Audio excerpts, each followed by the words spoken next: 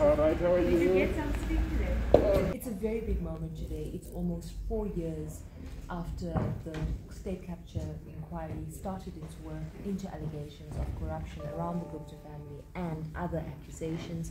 We're here today where the Chief Justice Raymond Zondo is now going to hand over this report to the final report to President Cyril Ramaphosa. Why is it such a big moment, Karyn?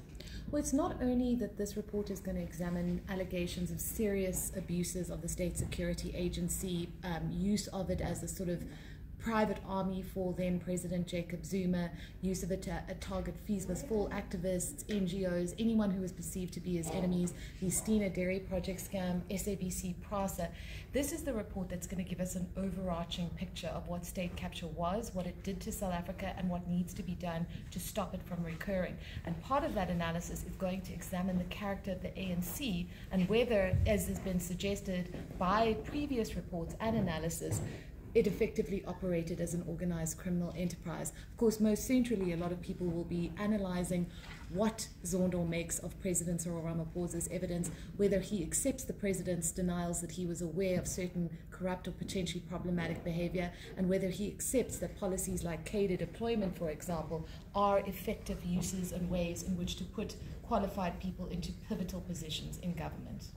The most important thing was the timing of this final report. It was long anticipated. There was a lot of controversy around when it was actually going to come. It is here. What do you make of that? Obviously, there has been a lot of criticism of Ramaphosa for receiving the report himself, given that he may well be implicated in it. We are in an incredibly tense moment in the country. We are looking at the ANC elections coming up. Ramaphosa under fire over the Pala Pala farm theft, which is under investigation by law enforcement. Arthur Fraser, a pivotal SSA figure who laid those charges against Ramaphosa, himself under investigation in this report. So it is a political time bomb.